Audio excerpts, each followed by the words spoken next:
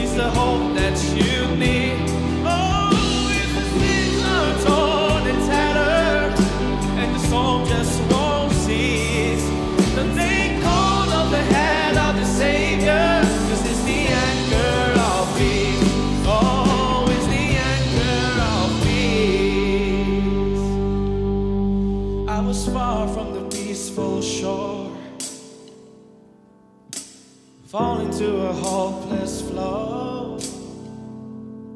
Oh, the wreckage of the fallout, there was no way out. Then I saw the lighthouse. I was singing when I felt your hand. You put my feet back on dry land. When I was so far off, love made a way out. Oh, I thank God for the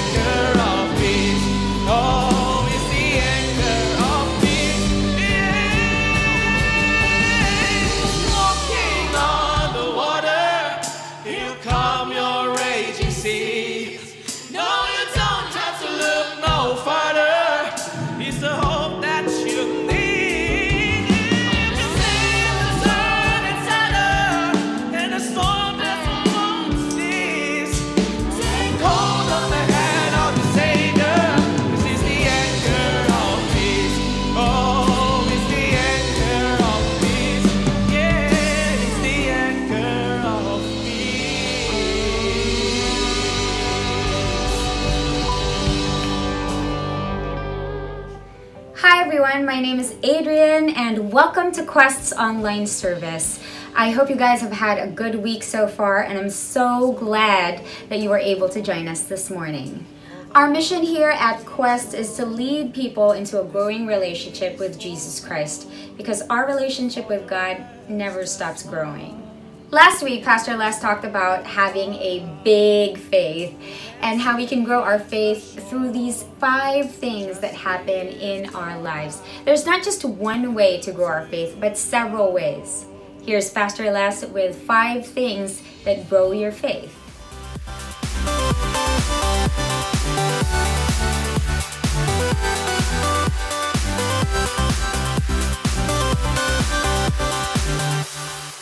Last week we talked about this whole idea of faith and how God wants us to have a big faith, and not just faith in faith, for faith's sake, but faith that, God is who he says he is and that he's going to do everything that he promised he would do.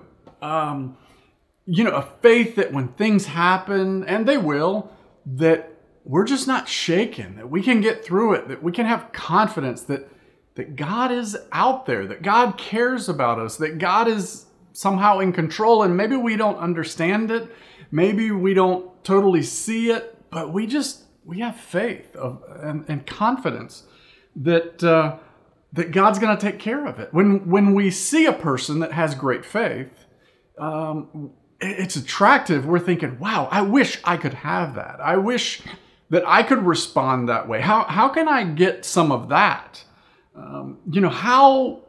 How much better our life would look like if we had big faith, if we had great faith that things are going to work out. I mean, right now, the uncertainty of this COVID situation has certainly had me stressed, and I'm sure it's had a lot of you stressed as well. But think about how if we have a great faith and a confidence and a trust that God's in control, think of what's going to happen with our stresses and our fears. I mean, wouldn't that be a great thing to have? I mean, wouldn't it be great to go to bed at night and not be consumed with worry and actually be able to rest knowing that God's got this? God's under control. Got things under control. So early in this pandemic, I told some friends that, wow, if God doesn't have everybody's attention through this, I'm not sure what it's going to take. My desire is that when all of this passes and we get beyond COVID-19 and it's just something in the history books, that we can look back and say, God used that time to help build in me a big faith. I want that for you. I want that for me.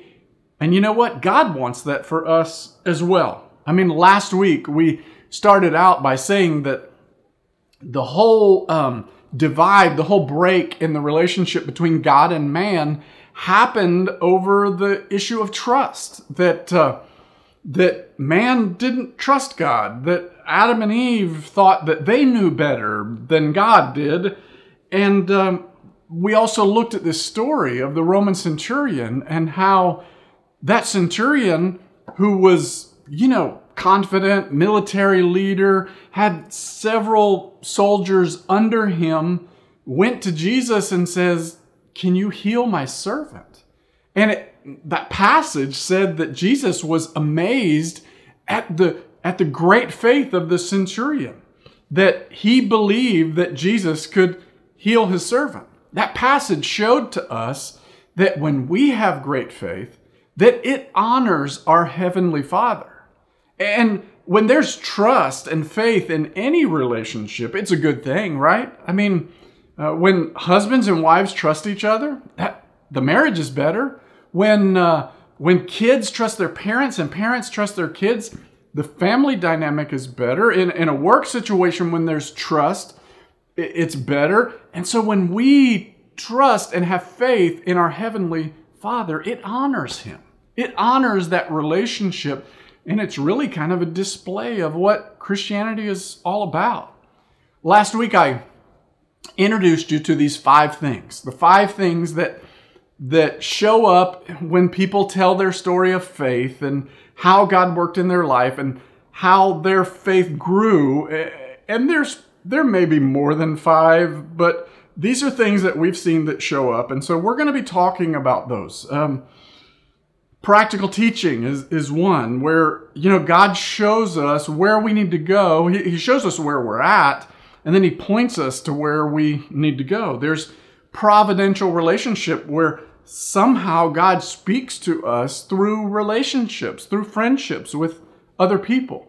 There's private disciplines that align our hearts, things that we do that align our hearts with God's heart. And personal circumstances where God either causes things or allows things to happen and it gets our attention. And then personal ministry, where opportunities that we actually get to experience God's power and to see God show up. So today we're going to look at 3 of those things. Next week we're going to look at the last 2. The first one we're going to look at is this idea of practical teaching. And it's practical biblical teaching, of course, principles from the Bible. And so when people talk about their faith, it kind of goes like this, where people say, somebody invited me to a Bible study, and, I was like, Bible study? I don't know about that, but wow, there was some really, really helpful things that came out. And I had no idea that the Bible could really relate to my life right now in 2020. And so it was practical. And so we learned how it connected with our life. That's practical teaching, practical application of Scripture. We're going to look at a passage in Matthew chapter 7, and Jesus had just given an overview of the new value system that had to do with Christianity, and it was pretty radical, even back then. Like ideas like if somebody asks you for a favor, do the favor and do even more. If you have an enemy, and we all have enemies at times, don't hate them, pray for them. You're like, wow, that's kind of opposite of what seems normal, because what comes automatic is to hate them. Well, I know that, but that's Christianity, is you need to pray for your enemies. That if somebody wrongs you, you need to forgive them. Well, I don't feel like it. Well, that's probably when you need to do it most, is forgive even when you don't feel it. And the other one was like, if you want to be rich by God's standards and in God's eyes, then don't hoard your money, but you need to give it away. You need to find opportunities to be generous. And so totally upside down value system. And he had just kind of laid this out to his followers.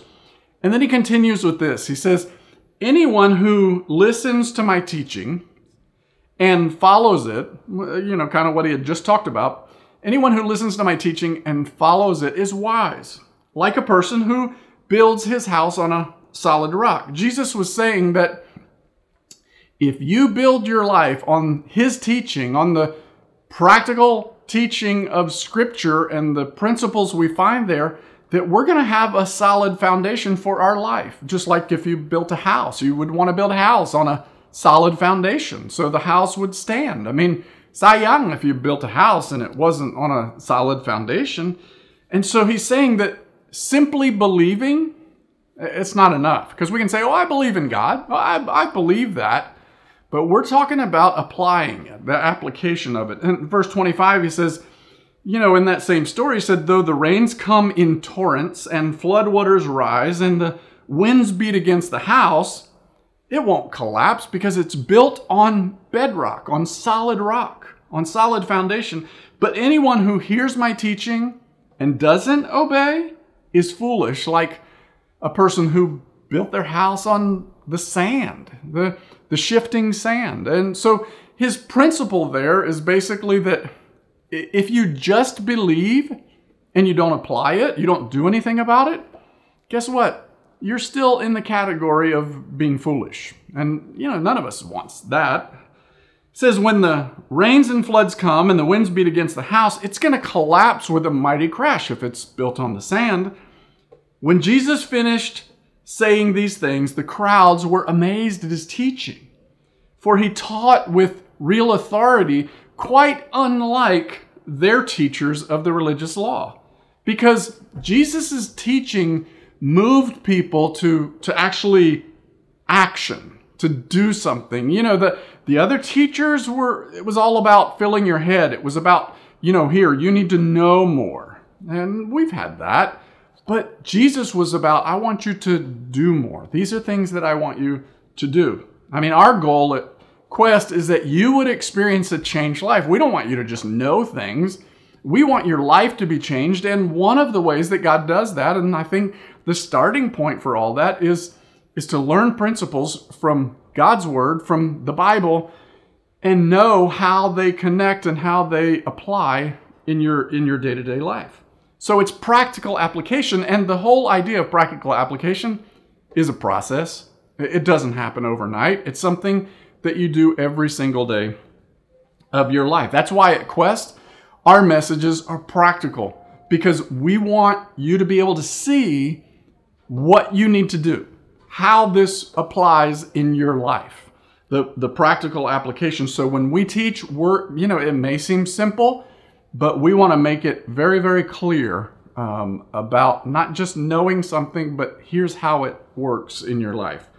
And it's kind of like this. If you had a bucket of paint and you're going to, paint the wall of your house, and you buy this paint and you think it's a beautiful color. Okay, come over to my house and look at my bucket of paint. Isn't the bucket of paint beautiful? And you're like, probably, but I think it's supposed to be on the wall. You're supposed to use that and apply it.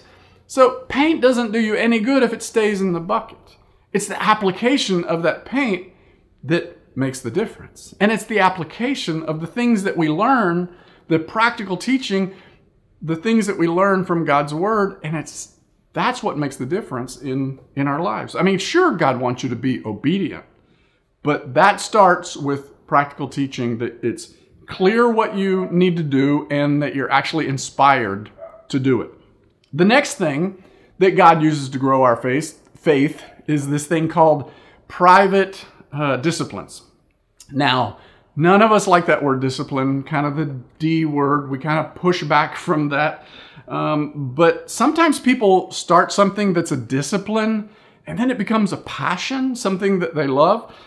Some of you, and I can't relate to this, but I know some of you, you like to run, you like to walk, you like to exercise. Maybe some of you are like really into healthy eating.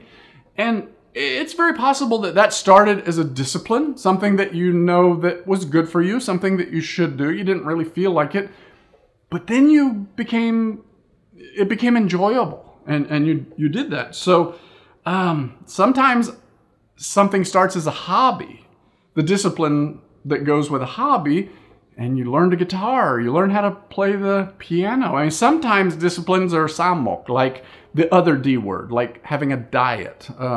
But disciplines almost always are something that in the end, once you get through the initial difficult part, there's something at the end that's good for you. If you have the discipline of studying, what happens? You have better grades.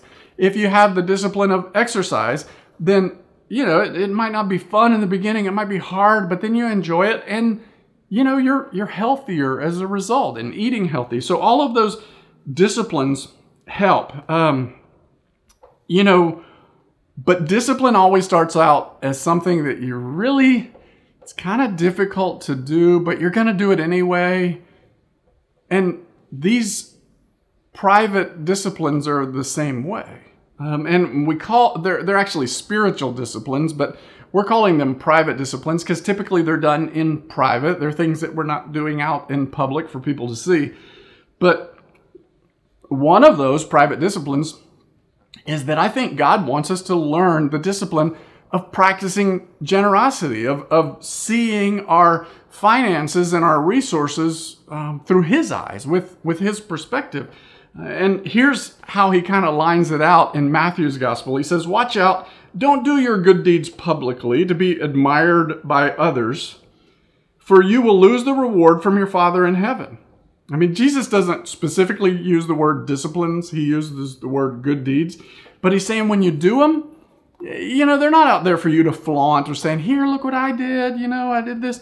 No, He said that's not what it's all about. But He says when you give to someone in need, verse 2, He says, don't do it as the hypocrites do.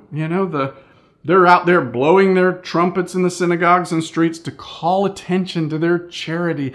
Look at what I did. Look how much I gave. Look at the impact I had because I'm so generous. He said, I tell you the truth, that's all the reward they'll ever get.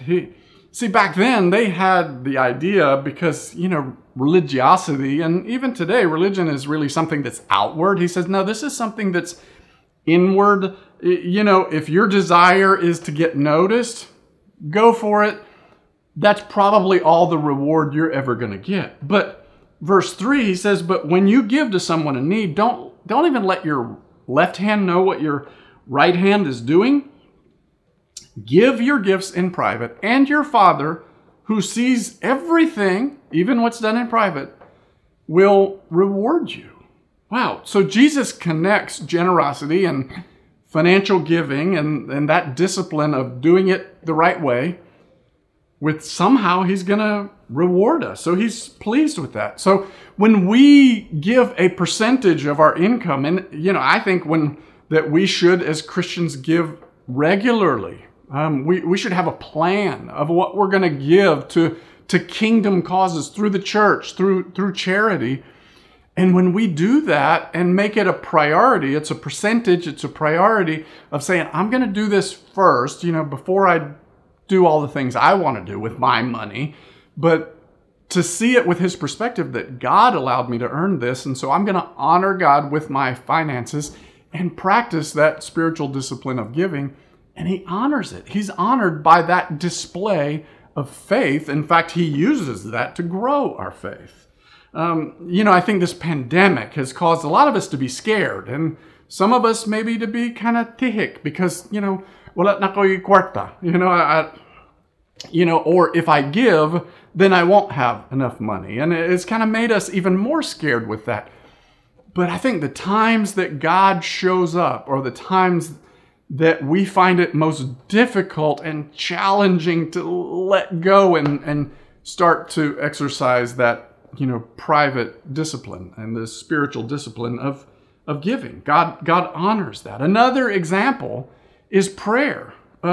Jesus continues in Matthew chapter 6, and he says this, he says, when you pray, don't be like the hypocrites who pray publicly on the street corners and in the synagogues where everybody will see them. He said, I tell you the truth, that's all the reward they're ever going to get.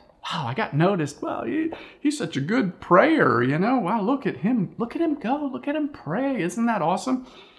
He says, these aren't the, little as you go throughout the day prayers. Okay, God, give me a parking space. Thank you. Amen. Or things like that. This is getting alone with God, having the discipline of spending time alone with him and seeing what God wants to tell you and telling him what's on your heart. It's like I said, private disciplines are aligning our hearts with God's heart. When we do it with generosity, it's helping us see our finances the way that God sees it. When we pray, it's hearing from God, because that's how we get to converse with him. We don't have to go through anybody else.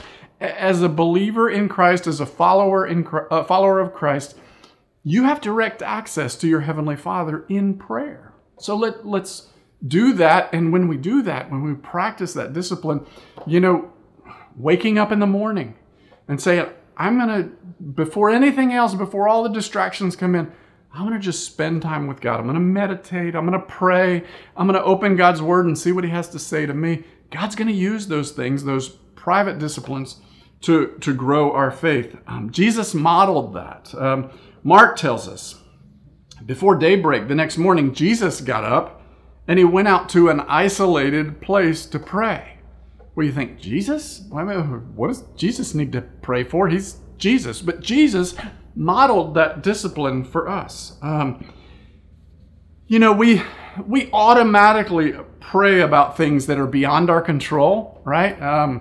Nobody has to say, okay, well, coronavirus pandemic, you can't control it, you're scared, so don't forget to pray. No, we're all praying about that, but he's saying, spend the discipline of prayer, not just for your needs, but God, what do you want to tell me? God, what do I need to learn here? So begin the day as an expression of faith. Jesus did, Jesus modeled it, and we should too. So taking the time and carving that time out of our schedule to exercise those private disciplines that God is going to use to grow your faith. Well, the third thing, and the last thing we're going to talk about today, is this other thing God uses, because he uses something called providential relationships. That when people talk about their faith journey, a lot of times they're saying, you know what? I met this person at work, and there was just something different about them. I couldn't really tell what it was, but as I got to know them, I found out that they were a believer. That they were, they were Christian, and they had faith. They had a strong faith, and that's what it was. That was the difference. And so And God used that relationship, or I met this person. I had this roommate in college, and it turned out they were a Christian, and it was kind of like, I didn't ask God give me a Christian roommate. It just happened. And so we call them providential because it seems like it's an accident, and it seems like it's a coincidence, but there's a God thing to it. It's providential. I mean, I remember in high school, typical struggles of a teenager, self-esteem, acceptance, friend issues, girlfriend issues, body image issues, all the things that go with being a teenager. And I meet this guy his name was Coach Scroggins. He was the coach in our school, football coach. I wasn't even on his football team, but you know what? He saw me and he came up to me, and wow, he had such an incredible impact in my life. Just building me up, encouraging me, praying for me, being there for me. I can't imagine what my high school experience would be like if it wasn't for God having that providential relationship of Coach Scroggins just show up in my life. We know for sure that God uses people in our life to grow our faith. And you've probably seen that. You've seen it happen already, but we need to leverage the healthy relationships in our life, the things that are good for us, because there's going to also be plenty of unhealthy relationships, people that you have to work with, people that maybe you go to school with that are going to influence you, and it's probably influence you sometimes for things that you know that you shouldn't do or places that you shouldn't go. And so we need to leverage the healthy relationships and surround ourselves with that. So, as a Christian, we have to have relationships with other people, even the people that maybe aren't good for us, because maybe we're going to be the providential relationship for them, but we have to be intentional that things are balanced. We have to put ourselves in environments where those providential relationships can happen, because we're never tempted to do good things. Those come, but we can't say, wow, I was tempted to do good. We have to be intentional about that, but we're certainly tempted to do bad things. And so we have to be careful with our relationship. A couple of the wisest men in the world said this in Proverbs. He said, walk with the wise and you'll become wise. Associate with fools and you'll get in trouble. I mean, this is an imperative with a promise and a warning together. Paul in 1 Corinthians tells us, don't be fooled, because bad company corrupts good character. You've heard that. Maybe you didn't even know it was in the Bible. But we think bad company corrupts good character. Oh, that's for teenagers. No, sorry, it's for adults as well, because bad company has corrupted good marriages before. Bad company has pulled somebody that maybe had recovered from alcoholism and pulled them back into those destructive habits. So bad company does corrupt good character even with adults. So we have to be intentional about pursuing those kind of relationships that God providentially brings our way. Those that strengthen and also build up our faith. At Quest, we say that life change, which is what we want for every person that comes through our doors or every person that's connected with us online, that life change happens in the context of relationships. Well, right now we are so challenged with relationships, right? Because we're not getting together with our friends. It's just not the same. Church is online. We're doing the best we can. But we feel it happens in the context of relationships. Typically, relationships at Quest would happen in life groups. Well, and they happen in groups in Inside Out. They happen in groups in our Upstreet in Waumba. So that's when life really happens. Now we have digital groups, and many of you are in it. We've got about 100 people that are, tracking with digital groups right now, that they're getting together online with Zoom, which that's the best we can do right now with social distancing, but we're staying connected. And God is using that. I've heard stories from some of you that, wow, God, I met this person in my digital group, and wow, they're going through the same thing I'm going through. So God uses providential relationships at life. in our life and to grow our faith. Well, at Quest, guess what? We want that for you. God wants that for you. And God's going to use these things to grow your faith. The practical teaching, practical application of Scripture in your life. The private disciplines of, praying and spending time alone with God and giving and then in providential relationships as well. But we have to be intentional with it.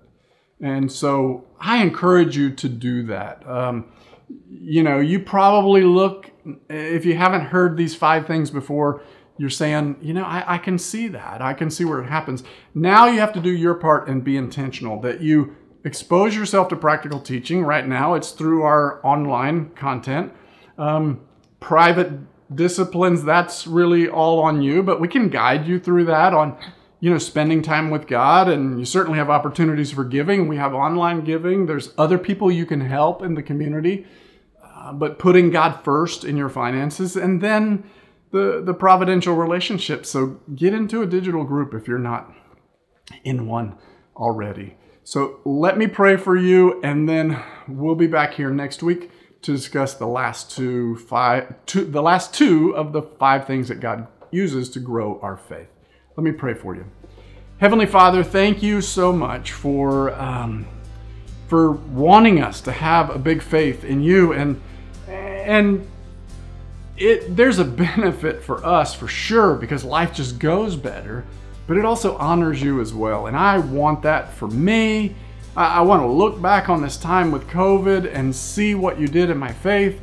I want to hear the stories from the people at Quest and people that are watching and saying, that whole quarantine season was rough. It was difficult. It had its challenges, but God used it in my life. And so God, help us to process this. Help us to have the wisdom to know how it looks in our life, to have the courage and the discipline to actually do it.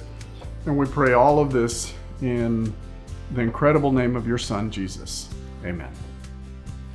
Wow. I hope you gained some insight from the talk this morning. There are some discussion questions towards the end. Please take some time to talk about it with your family. I'm sure during the week you have some unforeseen stresses that come along. Don't forget to check out our FB page, Quest Fellowship, to find some useful insights and encouragement that can help you in your time of need.